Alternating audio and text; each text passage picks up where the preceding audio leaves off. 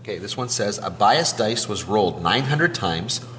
And remember, biased means that there's something not quite right about it. It's not evenly weighted. Okay, meaning that when you roll it, the results aren't coming out the way a regular die should. It's favoring certain numbers.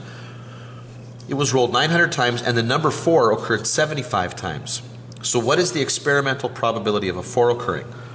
Now, here's the thing. Theoretically, the probability of a 4 occurring should be 1/6. Even if it's a biased dice, okay? Because you don't typically know that when you look at it. You look at, there's 6 different outcomes. The probability the 4 comes up should be 1/6. It's not until you do the experiment that you know that it is actually biased. Okay? So in this case right here, the probability of a 4 turned out to be 75 over 900. Now, I've just gone to the calculator over here and figured that out and reduced it. This reduces down to 1/12. So the probability of a 4 coming up is 1/12. Now that's half what it should be. So yeah, something's not quite right with that die.